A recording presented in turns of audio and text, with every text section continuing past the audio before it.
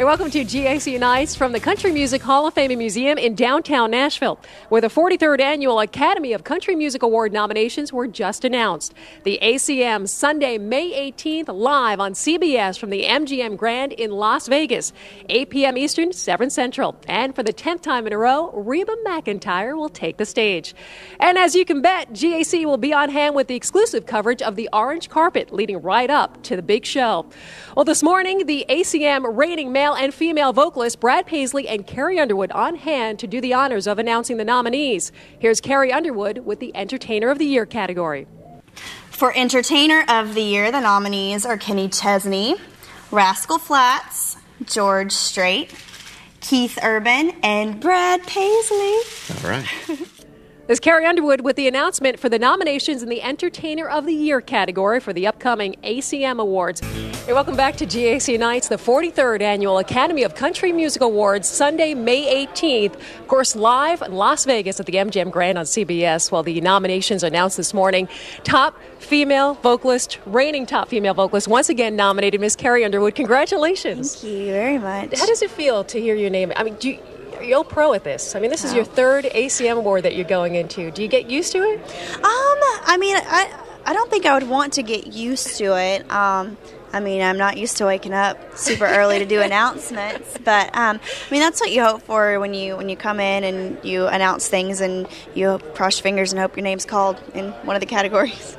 Is it just as exciting hearing your name as it was maybe that first year when you were up for top new and top female? Definitely. I mean, the first year I don't think I actually thought I would be nominated. Mm-hmm. So it was more of a surprise than anything, but now it's kind of like I get a little more nervous, hoping that it will be called. My name will be called. Well, you talk about the differences over the last 2 years. I mean, who would have thunk? I mean, just last year, you're not only co-headlining, you're headlining as well. Right. You talk about a little bit of responsibility. Little bit. Yeah. You don't really realize how much responsibility a tour actually carries until you're out there and you see how many people their jobs depend on you doing your job, right, and depend on you doing it as good as you can to pull people in to keep everything going around, and it's a lot of work, but it's fun. It's fun getting to see all the people that go out and buy the albums, and it's a good thing to get out on the road and do your thing. You talk about the differences in co-headlining. Of course, I mean, everybody's going to go, well, Keith Urban, why have you guys paired up? For the obvious reasons, of course. He's a good-looking guy. He's talented. He's sweet.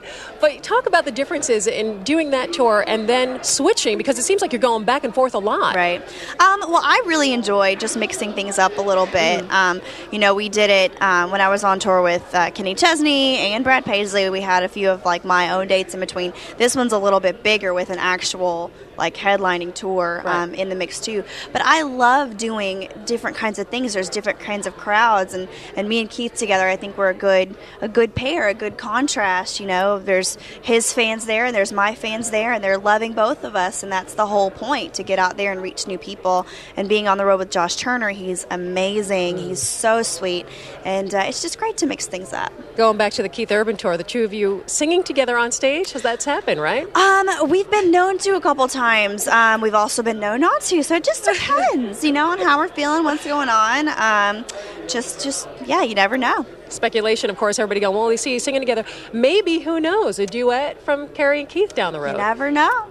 That's kind of how me and Brad got to do our collaborations. So. Speaking of Brad Paisley, of course, two of you announced this morning the nominations for the ACMs. Having worked with Brad and artists like Brad, do you take those elements, and not specific elements, but overall put into practice into your own tour now that you're headlining? I've taken notes along the way. I think it's impossible not to pick up things as you go along, and you see how those artists, how Kenny and Keith and Brad, how the fans react to them and what they do and things that they say and how they say them and how they play and all that stuff, and you just think, wow, I want to be like that. Right. I want to do that. I want these fans to scream for me like they do that. So, just picking things up along the way, like you said, not specific things, not stealing anything from them, but just learning from the pros. Can we talk girl talk for a sec? Now Sure thing. Look, of course, May 18th, the Academy of Country Music Awards. When do you start thinking about what am I going to wear, what am I going to perform? Because obviously what you're performing in, what you're walking the orange carpet in, different. When does that all come into play? Goodness, I mean, I guess it depends on like the whole performance element when you figure out if and when and like whatever. You have to kind of build around that. So it's kind of everybody else making their tweaks and decisions first before you can actually make yours. So it'll probably be about 3 weeks out before I'll start like really thinking about stuff. Looking forward to seeing you out there in Vegas. And being Miss Carrie Underwood and possessing one of the most beautiful voices of music, you get to do some cool projects. And I'm talking about How Great Thou Art, taking the stage at the Grand Ole Opry. Did you enjoy that experience? I did. I mean, I grew up in church singing hymns, and when we were asked to do that project, it was kind of a no-brainer. And I looked through all these lists of songs, and that one just kind of stuck out, and ended up singing it. Ended up being, the title of the CD and things like that. And it was just amazing to me that, I don't know, it was another thing I got to do and be a part of that I can really be proud of. Congratulations on your nomination. Again, we look forward to seeing you in Vegas. Let's go ahead and play it. Miss Carrie Underwood and How Great Thou Art.